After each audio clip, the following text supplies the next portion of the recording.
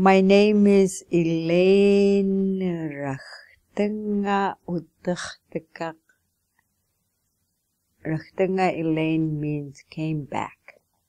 When my family were in Siberia, we had reindeer herders and coastal herders. My clan is Kiwagami. Yeah, I grew up in Sibunga. I was born and raised in Sibunga. And my grandparents were in the same house when I was a little girl, before we moved to our own place. My grandma always had relatives that come from Gamble, and they want to eat her food. And they come and they tell stories. I'd be playing, and I'm glad. Same Gamble and Sibunga. Gamble is even rougher. The current is much stronger there. And as well in Sibunga too. People who hunt these, the food and the clothing material, to me, to say it nowadays, is they give their life to the community to go out and bring home food and the material.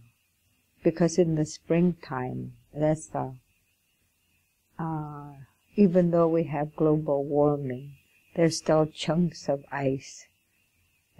Sometimes when the ice flow is too close to the inland, there's no way they can go out to where the current is, where the game is. And there's no way they can go out past that ice flow. Finally, when there's an opening where they could go out, the game is too far out. Sometimes that's what happened for the past 2 years. That's why people were sending food, first time emergency food, because hunting was poor, and ivory was rare, and gut was rare.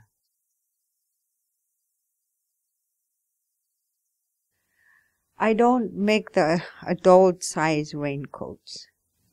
I hardly watched my grandma make them. She did make them, but maybe when I was fairly young. I never really watched her clean them.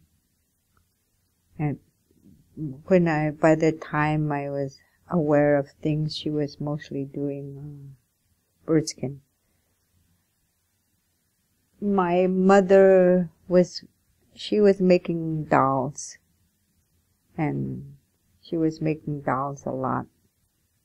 And then she uses either bearded seal or walrus gut for raincoats.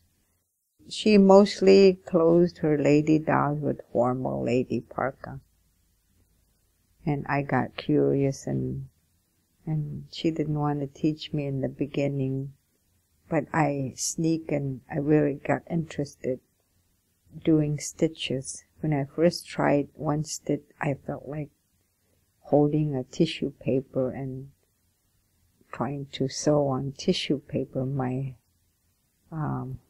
stitch was so big, much bigger than my mom, so I undid it and left it like she wouldn't know. But she always knew. When she found out I do that, she had me start making baskets, or let me do one stitch, make sure I watch and have me do one stitch, from one stitch, 2 stitch, only on the sleeves of the dolls. Now I know, because she could put the doll's arms are down. But from sleeves, she let me start. And then that's how I began. I mostly make dolls and gut baskets.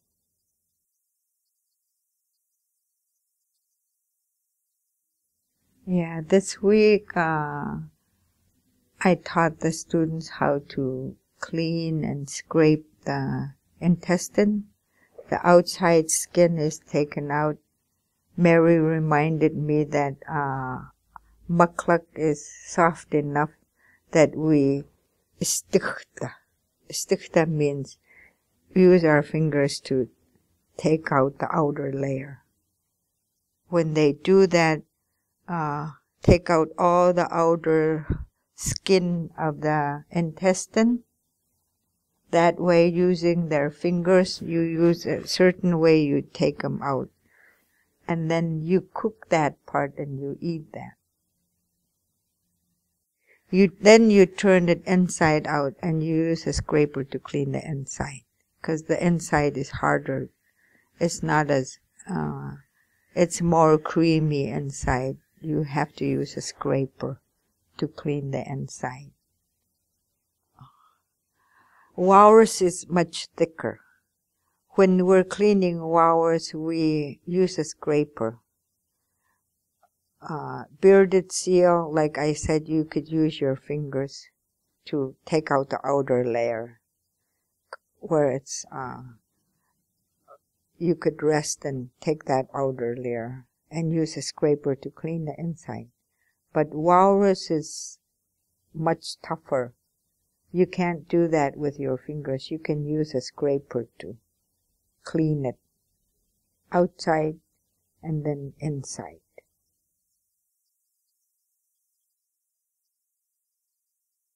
Two ways of drying gut.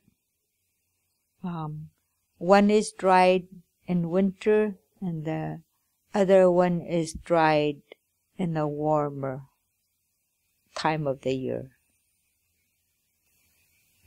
The one that's dried winter bleach is white, and the raincoat type warm dried, it's dried in a warmer time of the year. Winter bleach is more like, the material is like windbreaker type. You don't use that you don't use winter bleach regalia when it's wet. They use for ceremonial with like a formal wear with a crested anklet curls design, and they use that type for men and women. Only women have another different way to make that formal wear with a strip of fur that's wolverine with a red leather on top and red leather on bottom. And then each clan makes a different style. And that's called tsuk in my language.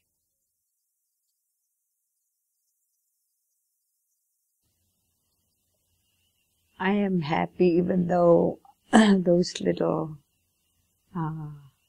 gut that we have, whoever donated them, I'm happy. It worked out, even though they're small ones, because our people, wherever we are, they, if people want to learn, they substitute what they do, what do they have or what they don't have. I feel that it is a success. I've seen that students, they tried real hard. They are very impressive. They put their hearts to it. And I feel there's a good benefits that they get out. Wherever you come from, whatever you do, however you make your clothing, that's where you are from, and that's how your ancestors make them. And they are right wherever they are.